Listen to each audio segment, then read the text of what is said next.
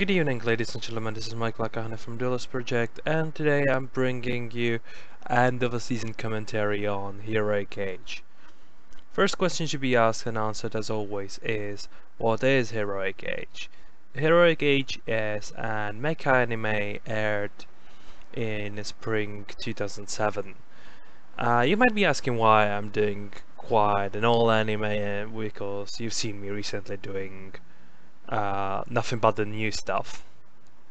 Yeah, decided to do something from my backlog as well, and to be honest, I just got this show quite recently and finished it quite recently as well, so I'll be doing end of a season commentary on that, even though it has ended a bit ago.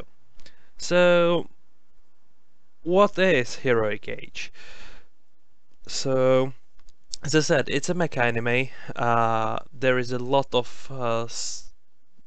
fighting in the space, so it's quite action packed, a lot of ships, a lot of beams and everything.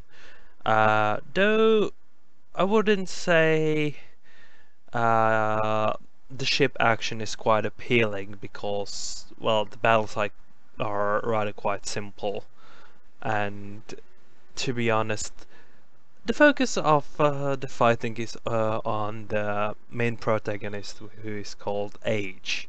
So, and he is part of a hero tribe and does all of the fighting. So, yeah.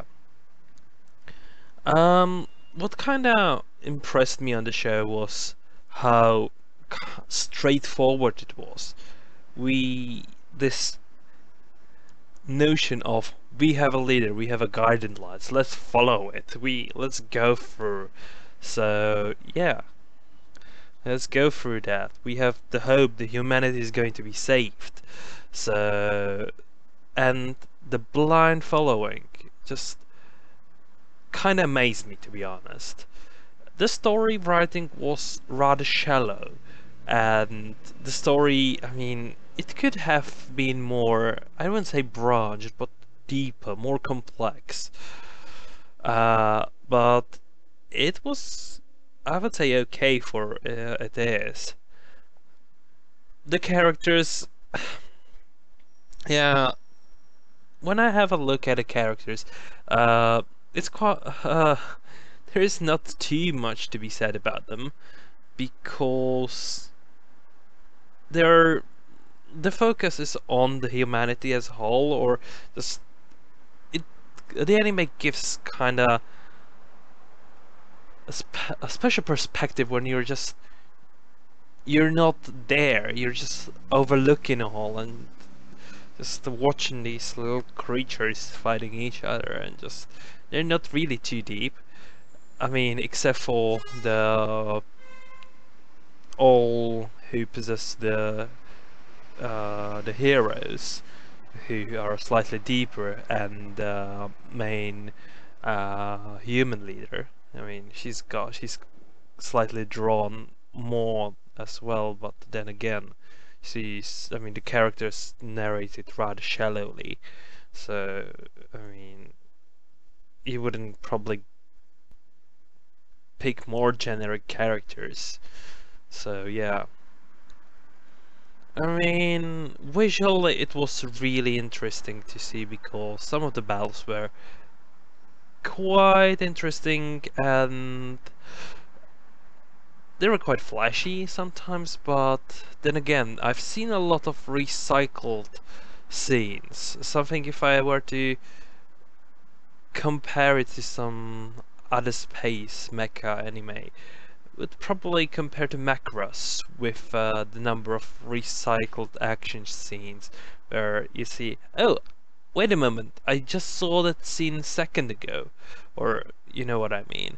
So not everything was how to put it, original. That's not the way. Uh, Non-recycled, per se. That would be the best thing to put it. You would see probably a couple cutscenes or small pieces of action just done the same way but with different backgrounds, and just like, oh come on.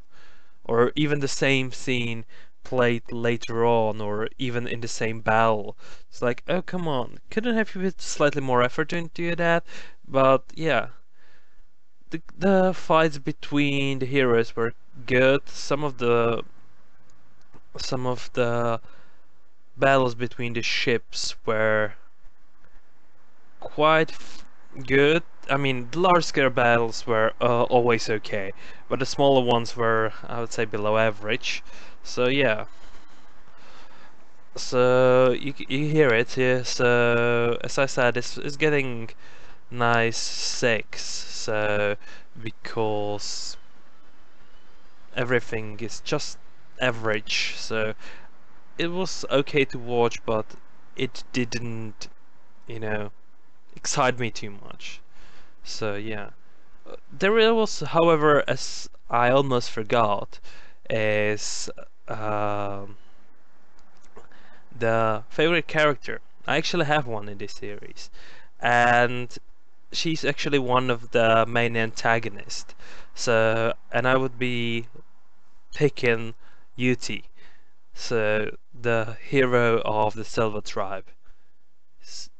She is probably the most, I would say, drawn up character in the series, and her character is, I mean, really affable, or not affable, just like really likable, and she's probably one of the characters or sets of the characters I like. So, and given that she is of a smaller build and has long silver hair with, I think, emerald eyes.